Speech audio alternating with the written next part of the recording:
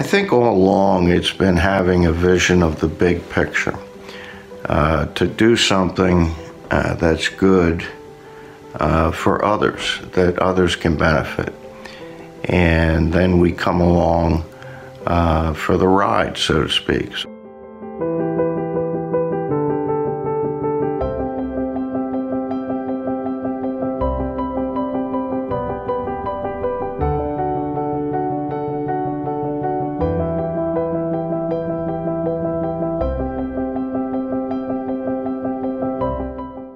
I used to have a quote back in college. I tacked it onto my corkboard in front of my desk, and I believe it was by the president, Calvin Coolidge, who talked about persistence and determination, that these two traits could outweigh other gifts that people were given.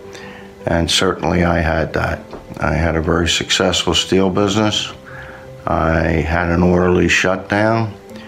Decided to make Girder-Slab my life's work, and really wanted to make it succeed.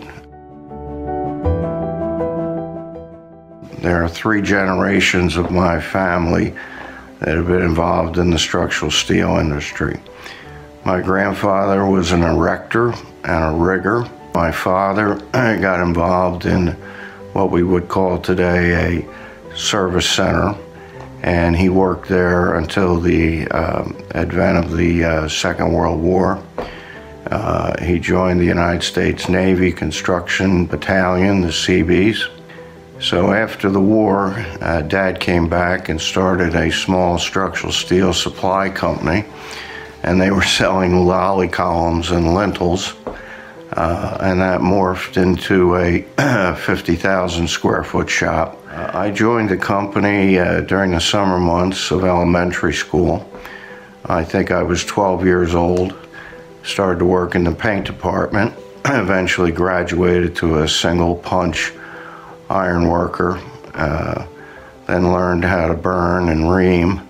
Of course, I was on the dumb end of the reamer. But I did that throughout high school.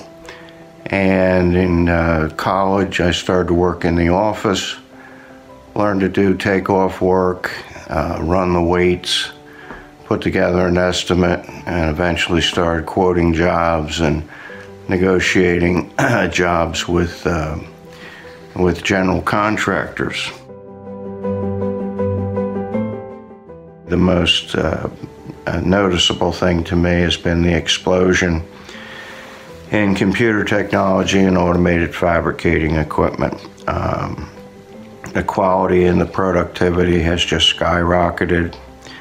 The industry has come a very long way since we used to burn holes out with a torch and ream them with a reaming machine. Well, certainly people, meeting the fabricators, the erectors, and basically everybody else from the industry.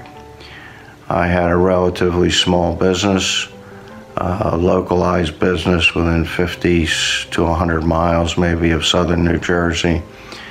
And the exposure, getting out and meeting people throughout the United States and Canada has really been an extraordinarily fulfilling experience. I have to come back to Steve Jobs. He purely told us what it was all about, that life is short, just take a risk, jump off a cliff, and when you look back, at least you know you'll try with a new idea.